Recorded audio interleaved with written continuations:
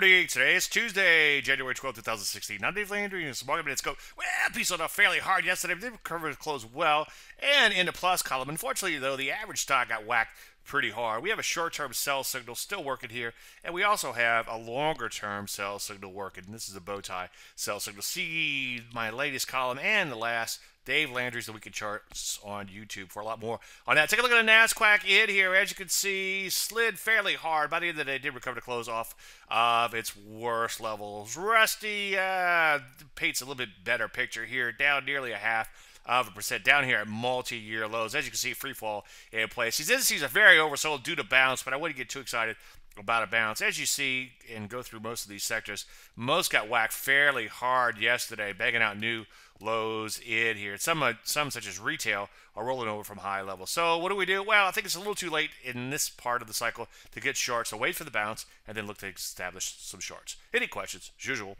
Dave at DaveLandry.com. I'm Dave Landry, and you started walking in it.